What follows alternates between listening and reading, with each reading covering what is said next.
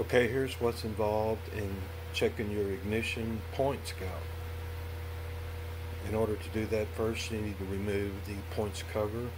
I've already pulled the screws, the bolts actually, that are holding it in to make this a faster process. And you remove this. And you can see that you have two sets of points there.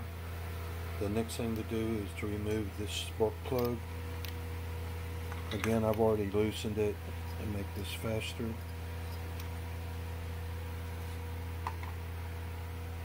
And then following that, you need to have a pan to catch some oil that's going to leak out because you're going to remove this cover. And I have loosened these, and I use, because they're tight, I use an impact driver, not with the hammer, but just because they have really good hardened and correctly shaped Phillips heads, if I can get that in focus, that fit these Phillips head bolts really well. And so I use these to loosen and tighten them. And then after I get them loosened, I'll finish up with just a regular good Phillips head screwdriver just after they're all three loosened. So I'm going to do that right now. One note is that you do have to push down on the gear change mechanism here in order to get to this lower right hand screw / bolt. Okay, the next thing you need is a 14mm socket, and it's best to have it on a long bar. So I used an adapter so I could go up in size. And you take this and it fits the bolt on the end of the crankshaft. That is the alternator that you see behind it. But you're not trying to loosen that, you're just trying to turn the engine over. And what you do is you put your finger, your index finger, on the spark plug hole, and do this with this ignition turned off. Be sure absolutely that it's turned off, and you put your finger on that hole, and with this 14mm socket on the crankshaft, you turn it over until you begin to feel it on the compression stroke. You'll feel it pushing against your finger. In fact, when you feel some pressure, you can pull your finger off and you'll feel and hear a little whoosh sound that is from the compression. So you know it's on the compression stroke, and that lets you know that you're in the right positions to be able to check the gap on the ignition points. And so what you do then is you go down here to the alternator, and on the alternator it's got an LF mark here, and you can see that I've also put a little black dot on it, and then it's going to be upside down, but then there's an F mark too, and those are going to come in as reference points for you to be able to turn the engine over to get the points to their maximum position open so that you can check the gap on them. And that's what I'm going to do next. Okay, so I've rotated it, the crankshaft, so that the LF is past this little indicator mark, which is set on the stator part of the alternator assembly. It's kind of hard to see, but it's a little carved in groove there, and that's your lineup mark when you're lining up the positions, the LF and the F. So anyway, the points now, I'll go up here and show you that the points for that side, which is the left side, are open to their maximum. And then I took out my feeler gauge, and they're supposed to be between 12 and 16, and so I go for 14, and it's a little bit tight on 14, so I'm going to open it up slightly. And to do that, you loosen two screws, and one of the screws is kind of hard to see, but it's buried back in here. Trying to see if I can get a better view of it for you.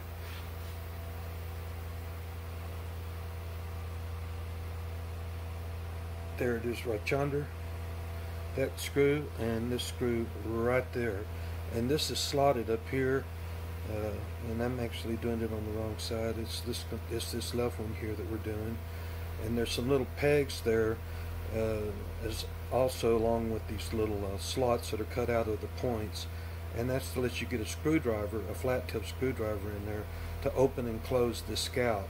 And so what you're doing is you're not moving this phenolic base center here, is you're moving the actual points where they mount on the base itself. So I'm going to loosen those up and open this scalp to to 14. Another thing I'll mention is I put that spark plug back in there as soon as I determined that I had found the compression stroke, and I just finger tightened it in there, just so you don't get debris and stuff being sucked in there when you play around with this crankshaft.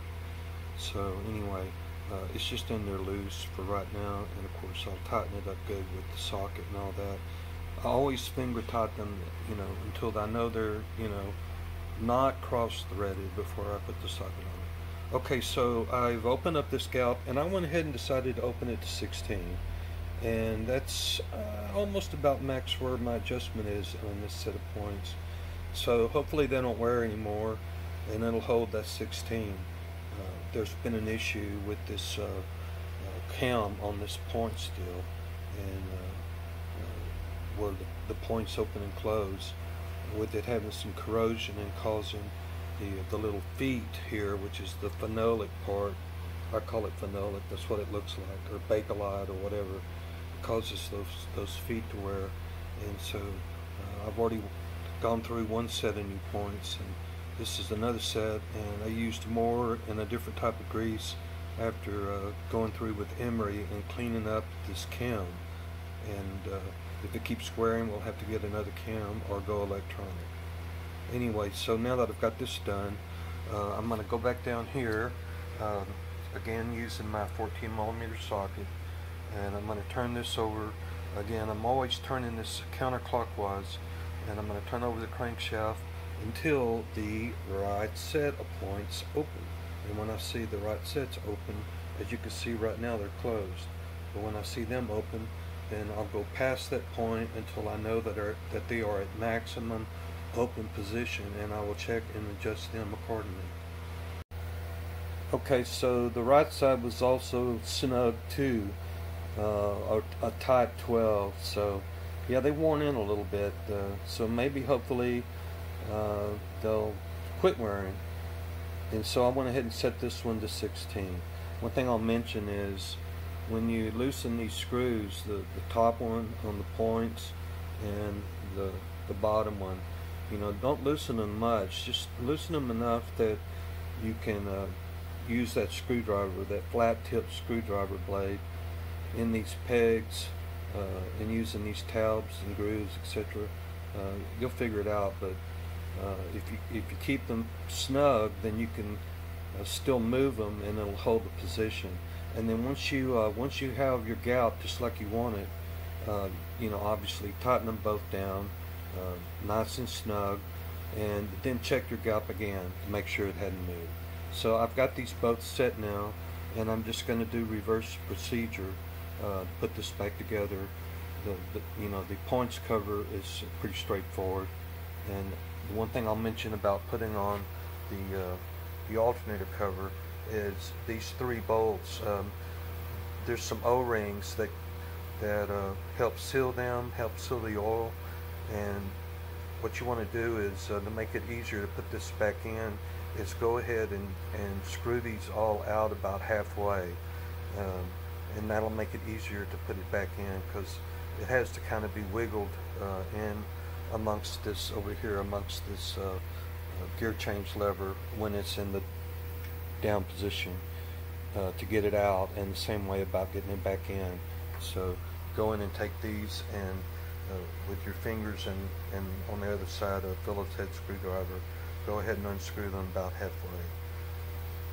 Okay, so I have the alternator cover back on, and I use the regular Phillips head, which you can see right there, to get those in and slightly snug, the 3 Phillips head bolts. And then I went with my big boy here, the good hardened tip impact driver. And again, I didn't hit it with the hammer. I didn't actually, you don't want to get them anywhere near that tie. I just use it to get a little bit snugger fit on those. There's just a thin gasket that seals that. You don't want to get it so snug you can't get them off without stripping them. But the heads on those impact drivers, especially the older ones, are hardened, and there's several different angles of it, and there's one that just fits these just perfectly. So now that I've done that, and I got the points cover on, and cleaned up the little bit of oil that'll drip from underneath the alternator cover after you take it off.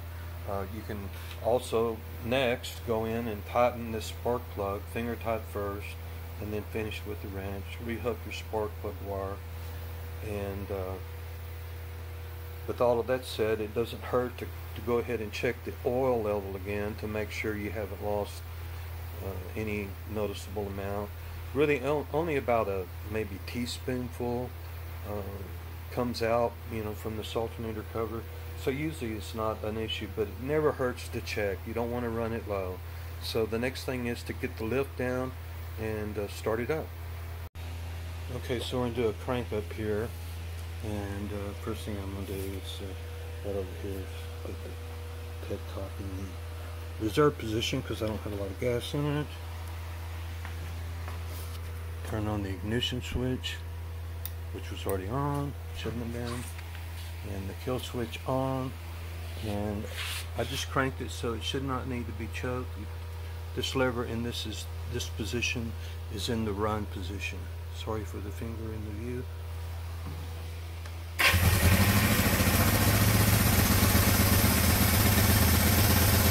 It's idling just a little bit fast. It should settle down as it warms up. If you do need to adjust the idle, what you do is you come back here and you put your hand over the exhaust and you see which one is pushing the most. And right now they're both pushing about the same. So when it warms up, it should settle down to about 1500. Right now it's at about, I don't know, looks like it's at about 1600 right now. It's starting to settle down. And that's a little bit fast idle, but I would rather have it a little bit fast than too low. You can feel it settling down a little bit more now. And if you do need to adjust the idle, there's only one screw on each carburetor, and that's right here.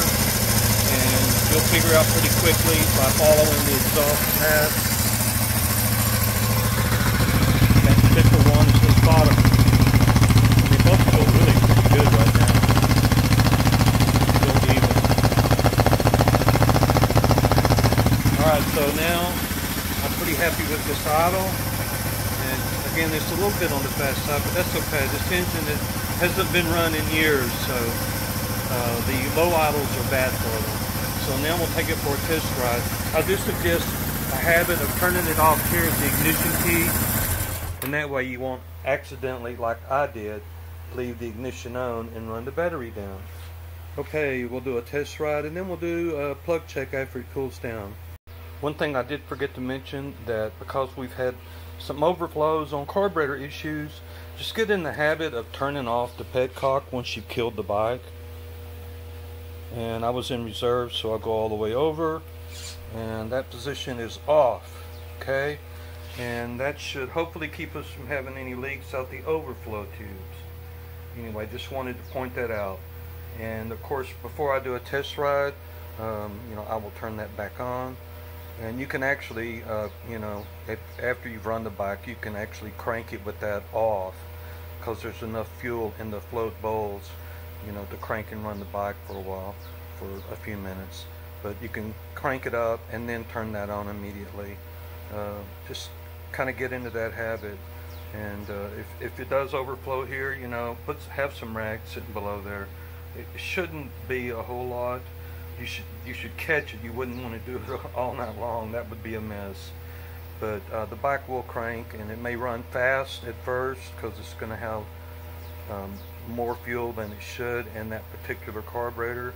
But it'll bring that back down. And because we've had these issues, and obviously Honda knew there would be some issues with this, and that's why they put these overflow tubes. And the little stem inside the flow chamber that has a hole in it for the overflow. And so now we really will go for a test ride. Then a plug check when it cools down.